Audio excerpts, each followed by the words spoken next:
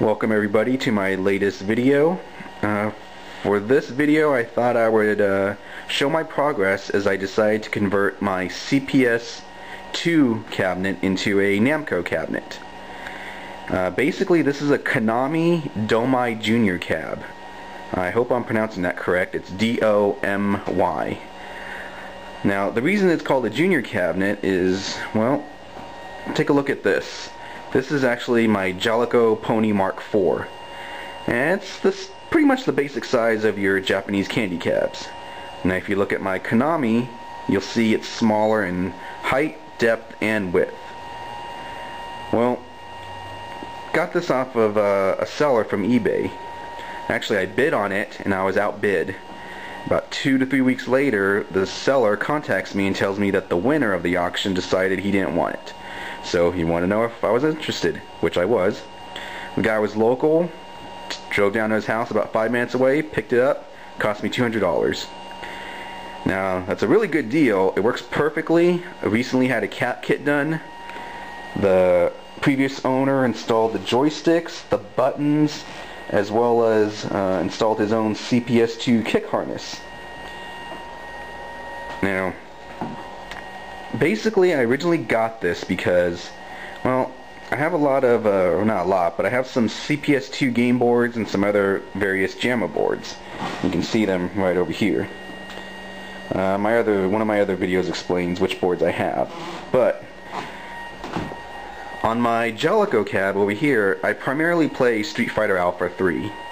So rather than only having one cabinet and having to constantly switch out the boards, since I only play Alpha 3 on this one, I decided I wanted an additional cabinet that I could use for pretty much any CPS2 game or JAMA game, whatever.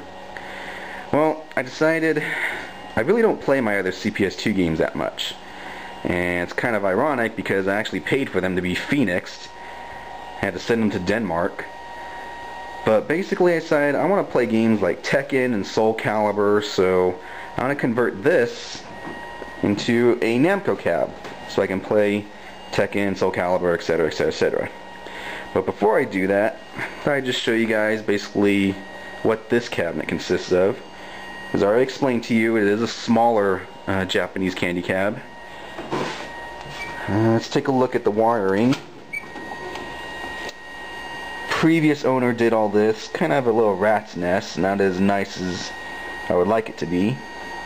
But like I said, I was originally using this for my other CPS2 game boards. I'll take a look down here. This is the inside. Kind of wires everywhere, but they're out of the way. Now, there you can see is my A and B board. And what I did is, well, basically, as I'm sure you know, your standard PCB board gets screwed onto this. CPS2 game boards, you need the A and B board. And those things can get pretty heavy, and as you can see, this board right here really wasn't that thick. So I installed some additional wooding, 2x4s here and down there, and that way I can assemble the A and B board to actually this much space instead of only this much space. And it worked out pretty good. As you can see, there is a JAMA harness. My kick harness is down there actually. I installed some straps to keep the boards together. But fortunately I don't read Japanese, so I have no idea what that says. Came with a working coin mechanism. Runs off 100 yen coins, which I do have. Problem is, I don't have the key for this lock. So it means I would have to drill it out, and I really don't want to do that. However, this lock wasn't here, and the covering for right here, I have that. It's not with me at this particular moment, but luckily that didn't have a lock on it, so I just replaced those with just cam locks, nothing fancy. But basically, here's what it looks like before I'm gonna convert it.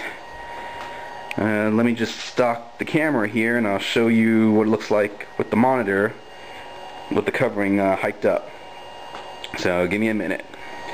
Okay, welcome back. Here's what it looks like, and there's the monitor cover hiked up. Actually, it goes up really high, almost like a 90-degree angle there. Thing is, it only comes with one holder, or whatever you want to call it. It almost seems like another one should be over here. I asked the previous owner if he removed it, and he said that's the way he got it. So I just went with it. Here's the marquee. Here's a picture I found on the internet. Just decided to print it up on some regular paper, laminate it, and I guess this board right here, this like blue plexi, was where you were originally supposed to put the marquee or something. I don't know. But it just slides in here. It's actually a little bit smaller than it should be. As you can see, it right there kind of holds it in place. But anyways, because I'm going to convert it into a Namco cab, that's going to be removed. So here's the monitor. Very nice. Like I said, a recent cap kit done. You can see the colors. Really nice and bright. Once again, there's with the control panel opened. There's the coin slot. So basically, here it is, and I'm going to be converting it into a Namco cab. I actually got a Tekken 3 board coming in the mail, so when that arrives, I'll take a quick video of that and show you, for anybody who's interested. But there it is. So I'm going to stop the camera now and get to work. Thank you.